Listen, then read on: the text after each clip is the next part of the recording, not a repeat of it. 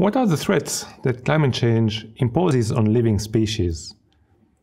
How can an increase of just a few temperature degrees be a menace for biodiversity? Those questions are important to ask, but not easy to answer.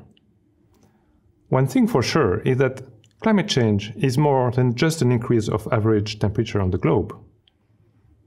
We also expect and observe changes in precipitation and in the frequency of extreme events, extreme droughts, floods, or large forest fires.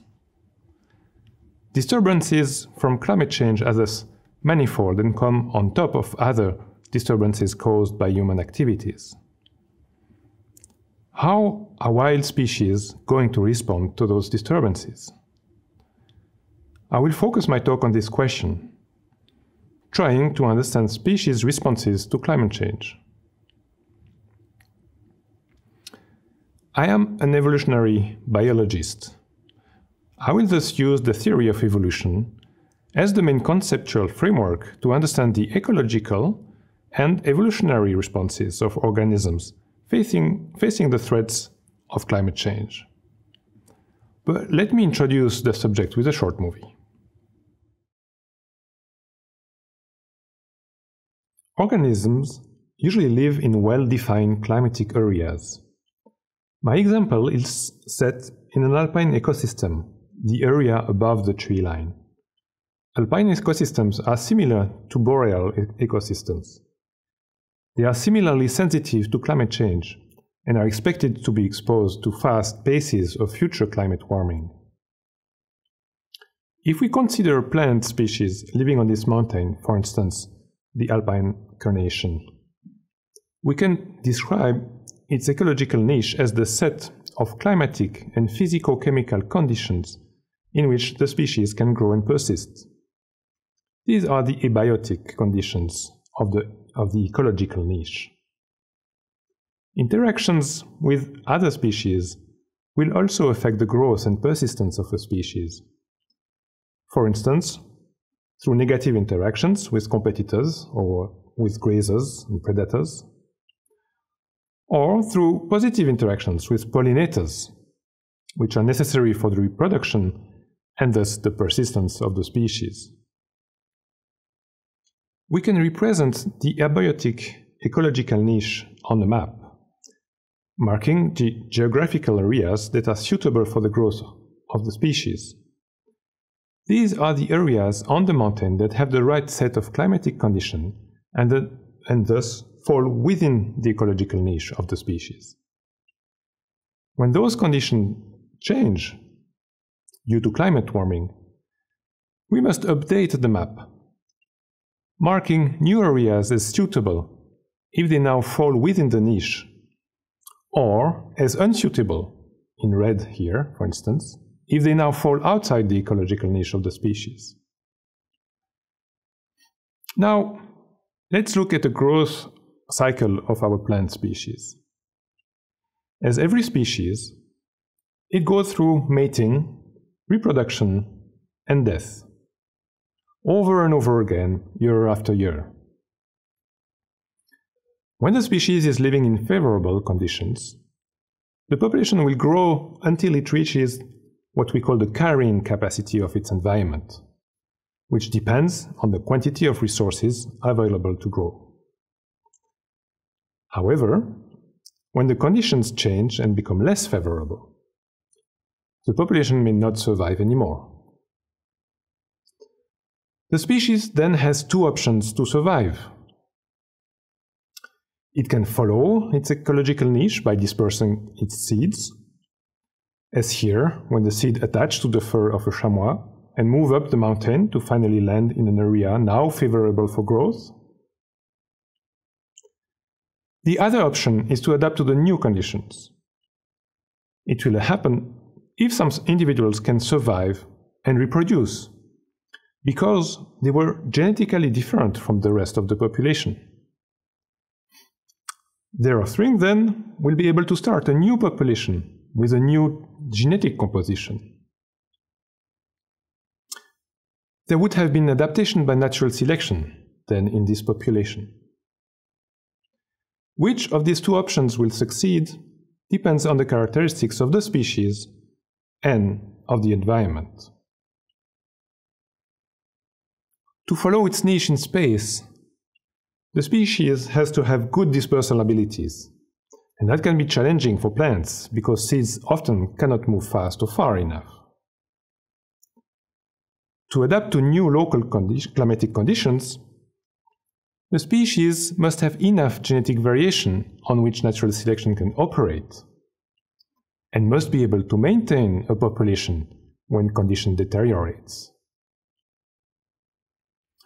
And this depends on the survival and mortality rate of the species.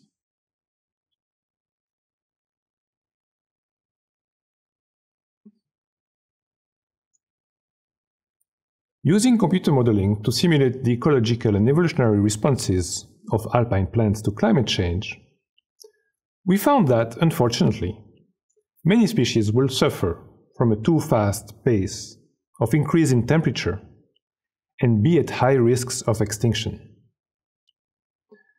There are two main components to this negative outcome.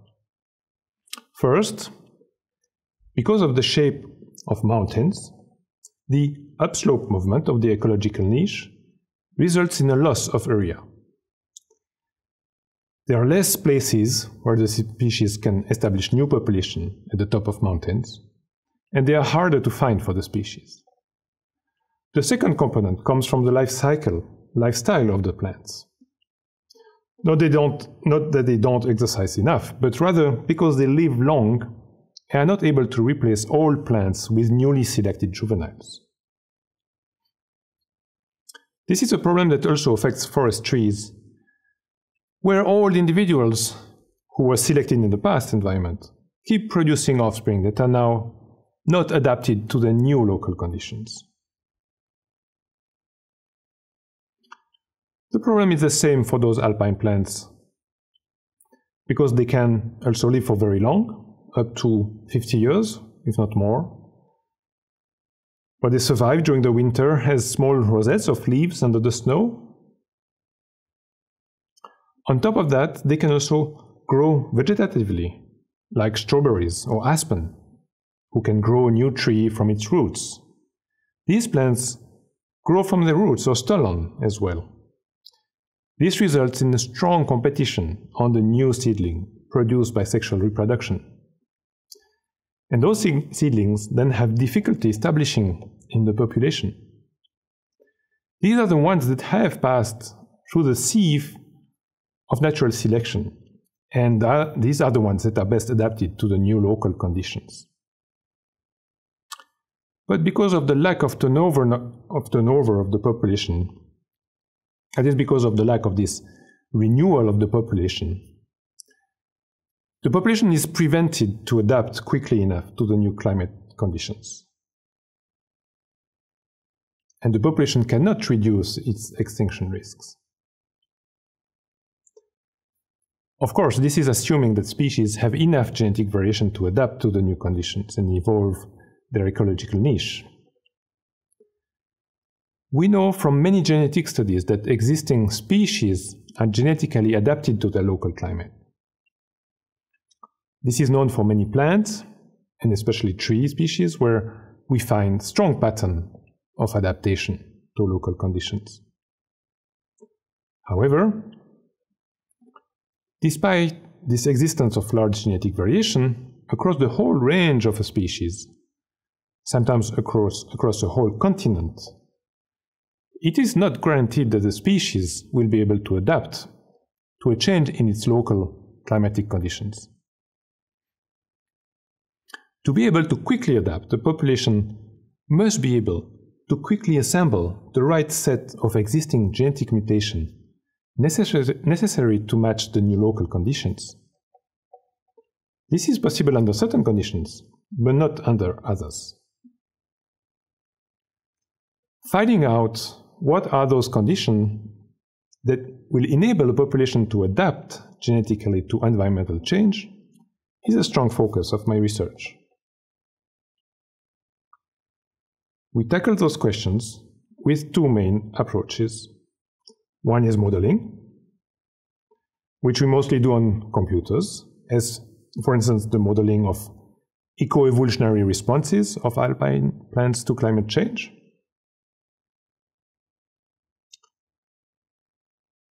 And another approach is experimental evolution in the lab that we do with an insect model species, the red flower beetle, Trabolium castaneum, this beetle that you see in the background.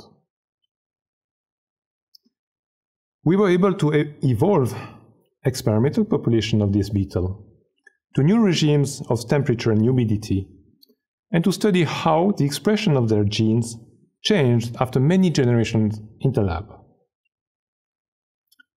Our main finding is that, first, the beetles were able to adapt to harsh conditions of high temperature and strong drought, very low humidity. But more importantly, they did so by changing the expression of their genes. The experiment was too small and too short to allow for new mutation to arise in the populations. Therefore, most genetic changes were coming from rearrangement and selection on the existing genetic mutations over about 20 generations. We found two main types of responses. First, we found a large number of genes whose expression was plastic.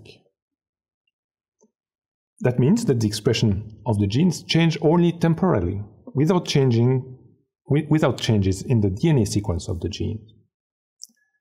This type of response is typical to a stress response. It is similar to when we have an immune response in our body. In those cases, specific molecular programs are started in our cells to quickly respond to a stress. Certain proteins are then produced en masse to elicit an effect, for instance, wage a war on a virus, or for heat stress to protect the cell structure against damage caused by high temperature. These immediate stress responses are usually costly for the individual and cannot be sustained for too long. We know this, for instance, when we suffer from having a strong immune response when we are sick. The long-term response that we observe in our experiment is that the change in expression caused by immediate stress responses usually returns to its pre-stress level after about 20 generations. The second response that we observe is an evolutionary response of the expression of the genes under selection. This time, the genes that show an evolutionary response do not revert their expression level to the pre-stress level, but maintain it at a different level compared to this pre-stress level. And this level corresponds to a different amount of gene products, that is, of proteins, that are now produced in the cells of the beetles. And these changes are associated with better performances of the individuals in the new environment. We can thus call this type of response an adaptive response. And we are now looking at the changes in the DNA sequences of those genes to see if we can find specific mutations that become more frequent in our experimental populations after multiple generations of evolution. So, in summary, the research we do in my lab is important to understand what are the species characteristics that help them adapt to new environmental conditions. I have told you about how long-lived species may be specifically sensitive to climate change, although it's certainly not the whole story. We have to do more work to better understand the characteristics that are important for species to adapt to new environmental changes. In my lab, we also develop computational tools that can be used to forecast what we call the eco-evolutionary responses of wild species to environmental changes. And I am looking forward to continue developing those tools in our research program at the University of Helsinki.